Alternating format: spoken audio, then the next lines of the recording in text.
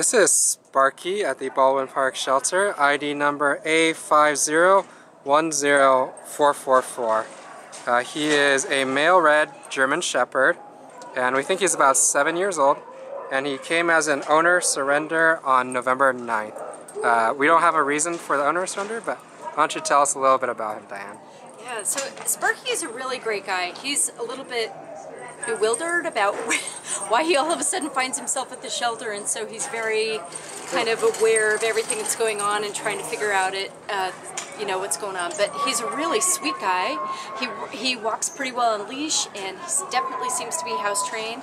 And he's got like a really nice kind of mellow energy. He's a sweet guy. He's just really trying to figure out what's going on, and he seems to interact well with other dogs. He seems to be good with other people, but yeah, he's just a little distracted right now. It looks like he maybe could use some exercise and maybe a little bit. Speaking of of exercise, why don't I zoom back a little bit, and he's a little bit on the pudgy side at 58 pounds, but there's a lot of loving to go around with little guy, with little Sparky, right? He's really a sweetheart, though. Yeah. I mean, I could definitely see, just hanging out at home with this guy is really a sweetheart.